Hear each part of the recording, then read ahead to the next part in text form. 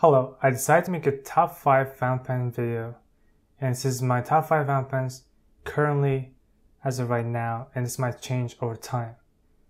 So let's get into it, because I've been asked several times, oh, what's your favorite pen, what's your second favorite pen, and whatnot. So I decided it should just be a regular thing I make every several years to update my top 5 fountain pens that I have in my collection at the time. Let's start with my number 5 fountain pen, and that is the Miki Yukari Royale in the Vermilion Urushi finish. As you can see, it's a beautiful finish. It's Urushi fountain pen, and this was my first ever Grail fountain pen. And even though there are other pens that I liked writing that's better than this, I still enjoy its sentimental value, and it's still enjoyable to write with for note taking. And that is the reason why it's my 5th fountain pen in my top 5.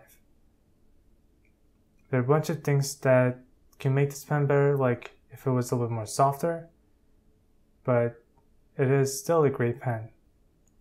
Coming at number 4 is the Graphon Faber-Castell Classic in the Pernambuco wood finish.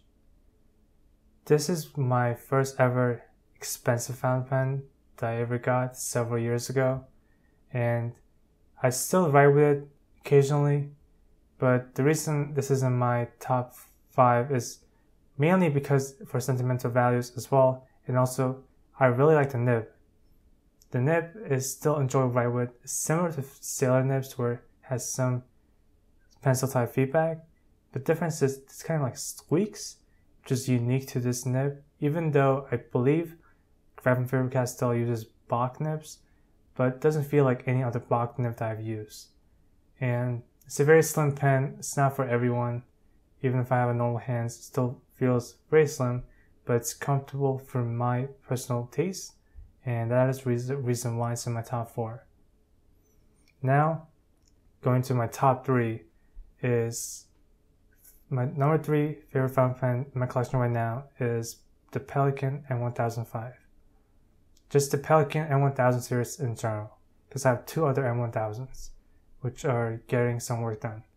Now, the reason why this is my 3rd favorite fountain pen is because mainly for the nib and the cleaning mechanism. The nib is just a joy to write with. It's a very soft nib. If you ever tried the M1000 nib, then you know how good the nib is. Some people do not like the smoothness of the nib. Some people like more feedback on their nibs. Personally, I like this nib because not only is it smooth, but there's still some feedback that lets you know you're writing. And hence why this is in my top 3, at number 3 in my collection. I really enjoyed this. This is the reason why I have 2 other M1000s. One that's going to have a rod and finish done, which I'll make a video on that as well. Coming at number 2 is the Pilot Custom Urushi. This is one of my favorite pens. I enjoy the writing with it. It looks like a huge pen. It looks very oversized, but it's an ebonite pen, so it's actually very lightweight. It actually weighs less than the Miki Yukari Royale. So in terms of comfort, when you hold it, it kind of tricks you thinking it's supposed to be heavier than it should be, but it's actually very light. It's very comfortable on my hands. It has a numbers 30 size Pilot fine medium nib, which I really enjoy, and just the reason why it's in my top 2. I use this pen a lot, and this is great for note taking. It's great for every kind of use.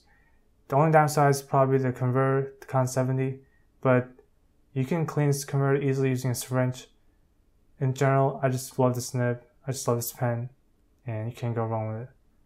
And coming at number 1 is my Caran d'Ache Le Mans, the older version. And this is the one with the fine nib.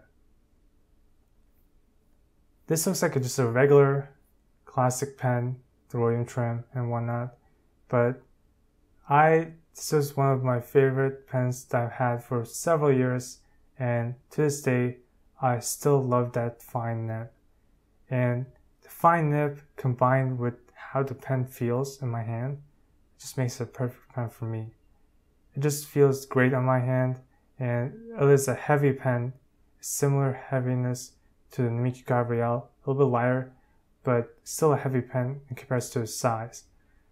But it feels super comfortable on my hand. It feels like it balances with my hand perfectly.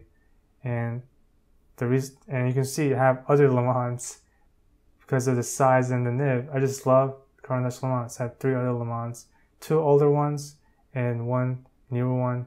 I enjoy them. The reason I like the older ones is because the nib section is lacquered, so it makes writing with it very comfortable and just enjoyable to write with.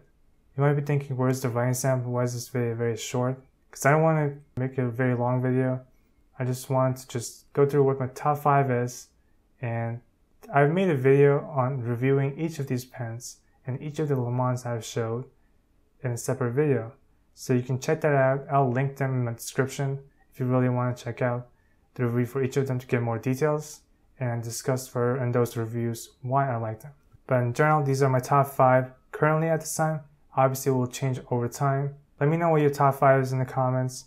As of right now, this is my top 5 fountain pens in my collection. Thank you for watching. Have a great day.